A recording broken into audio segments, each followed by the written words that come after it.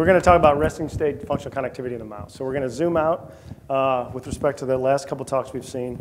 But first, thank you, David and the other organizers for inviting me. This is an awesome opportunity as a junior faculty member. So it's an honor to be speaking to you guys today. And so traditionally, methods for mapping out brain function were traditionally performed using task-based approaches. So for example, in this case, a subject was asked to open and close their eyes at fixed intervals, and then changes associated with the task were measured, in this case using the bold signal through an fMRI bore, associated with that task. So then if you subtract all of the closed frames from the open frames, you can generate a map of where this activity occurred. So it allowed researchers to relate brain topography to function. But if you look at this purple line, it looks to be very noisy. And so about 20 years ago or so, this noise was found out to be intrinsic neural activity. So this isn't actually noise. This is related to the neural signaling within the brain, or spontaneous activity. And it turns out that regions that are functionally related exhibit coherent activity in the spontaneous activity. And so if you just examine the correlation coefficients over the brain, you can map out resting state networks. Kind of the beauty of the technique is that these maps look very much like the task-based approaches. However, you can map out the full functional connectome in the brain in 10 to 15 minutes. And so it opens up a large variety of patient populations that are incapable of performing tasks, such as infants and people under stroke. And so what our lab's been doing over the last several years is developing fMRI-like techniques, but using optical methods for applications in the mouse. So it turns out that pattern disruption of these resting state networks is often a hallmark of some kind of disease of the CNS. And so what we've been developing over the last several years is a functional connectivity optical intrinsic signal imaging method.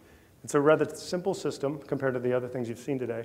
There's just a few LEDs that illuminate the intact skull. The scalp is removed, but the skull is left completely intact. And then changes in diffuse reflected light are detected by the camera, and then we take advantage of the absorption coefficients of hemoglobin to unmix their contribution to our absorption signal. So when all is said and done, if you take a mouse and you anesthetize it with ketamine and you put it in our system, this is what you're going to measure. So this is the dorsal view of the cortex. You're looking at the spontaneous activity that's occurring in the brain. These are very slow frequencies, so less than 1/10 of a hertz. And so this is sped up about 20 times. So typically we analyze these movies using seed-based approaches. So if you have these three regions, you'll have these 3 time courses over the 5-minute movie that we're looking at. And you can see kind of immediately that the blue and the green trace are very temporally coherent. And they're doing something different than the red trace. So if you take this green trace and you correlate with all of the other time courses within the brain, you'll generate a functional connectivity map for that green seed. And you can do this for all of the regions within your field of view to generate a set of topographical maps of the functional organization of the mouse brain. And kind of the first application that we had was in collaboration with Dave Holtzman's group, looking at a mouse model of Alzheimer's disease. And so you see that these young mice exhibit very normal, bilaterally symmetric functional connectivity patterns.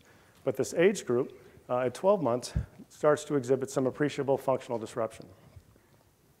And so one way to compress these data into a single number is to look at homotopic connectivity, or connectivity between left-right seed pairs. So we do that here, and we find that in a particular region, there's appreciable decline in frontal cortex. And if we look at the other brain regions that we were looking at in this particular study, every region is disrupted, some more than others. So you might assume that this has something to do with plaque pathology. So we quantified the plaque pathology. You can see that there's a heterogeneous distribution of plaques. Regions like retrosplenial and motor have a lot of plaques. Other regions like visual do not. And so one interesting thing we found was that regions that harbor lots of A-beta tended to decline the most, like retrosplenial. And regions that harbored the least amount of A-beta declined the least. But what was kind of counterintuitive, or what wasn't as intuitive as that finding, is that connectivity in the young group was predictive of A-beta plaque load in the older group. So mice that exhibit rather little functional connectivity magnitude between homotopic regions like somatosensory didn't end up being that vulnerable to plaque deposition. Whereas retrosplenial cortex, which is exhibiting a very high functional connectivity magnitude, harbored the most plaques. So this was a really interesting result in this particular study. So there's been a number of follow-up studies that we've done with Dave Holtzman's group. I want to show one in particular because it not only shows that FCOS is sensitive to functional disruption, but also functional restoration. And so this study was led by Fan Liao, and these mice were given an anti-ApoE antibody treatment.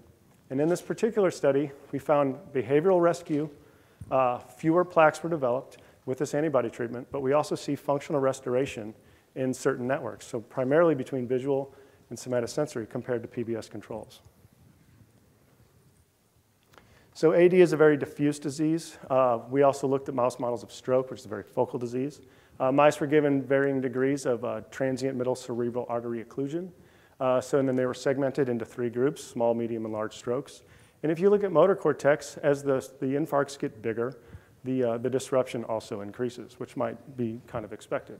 And that ends up correlating pretty well with infarct volume. But if you look at somatosensory cortex, even in this group 1 with only subcortical strokes, you see appreciable decline. And then it kind of stays down. So it actually didn't correlate with infarct volume. These mice were asked or tested to remove stickers from their forepaws. So mice with the largest strokes took the longest time to remove. And we found that motor connectivity was predictive of removal time. So it was a very sensitive region to look at in terms of trying to estimate behavioral performance, unlike somatosensory cortex. So I kind of want to switch gears a little bit and talk about what we've been doing more recently, which is increasing the specificity of hemodynamic imaging. And so as we saw, these task-evoked and resting state maps reflect coherent activity across many different types of cells, which makes it difficult to discern excitatory versus inhibitory processes within a network. So optogenetic approaches are very natural for probing local and global brain circuitry. And so you can buy these mice off the shelf. These mice express channel rhodopsin in excitatory neurons, primarily expressed in layer 5. And kind of the beauty of the simplicity of this system is that it's amenable to incorporating other modalities or other methods into it. And so you can easily integrate galvos and mirrors and lenses and other things to scan laser beams, in this case, over the head of the mice. And so we're going to evaluate this cell-specific connectivity, unlike the resting state data.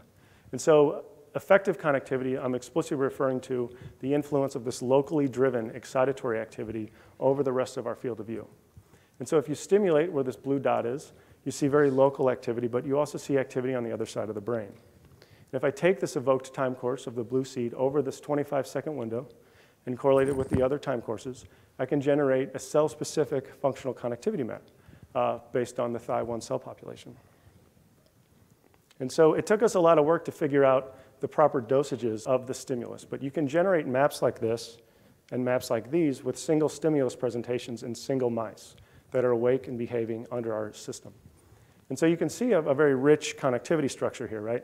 So motor and parts of somatosensory exhibit these very distinct islands of activity. And some are bilaterally distributed, some are unilaterally distributed. But what's really cool is if you compare them to the resting state maps.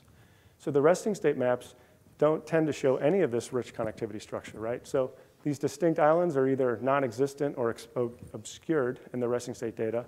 And in general, if you look at the resting state maps, they're all very bilaterally symmetric and don't have the richness of this connectivity structure. And so resting state functional connectivity tends to involve polysynaptic communication, and it can be mediated by subcortical structures like the thalamus, which can excite certain brain regions at the same time to make them excitable at the same time.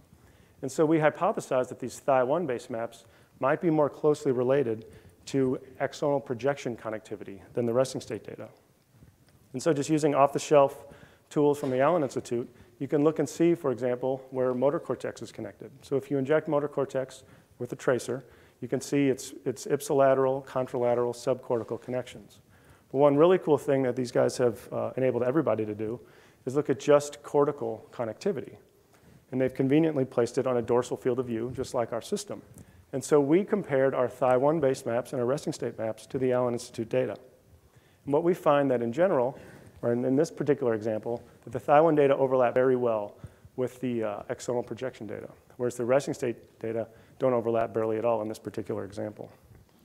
And it turns out that all of the examples that we looked at, in general, Thi1 effective connectivity appears to be more biased towards reporting monosynaptic connections.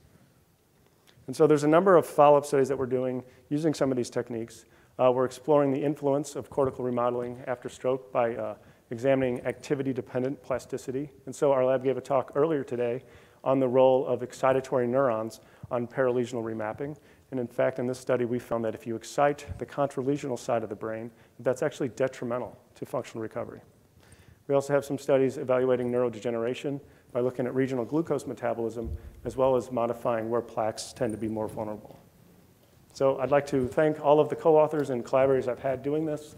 A lot of this work was done while I was a postdoc and instructor in Joe Culver's lab. So I want to thank him for being an awesome mentor and colleague over the years, and then everybody else that I've worked with. So thank you.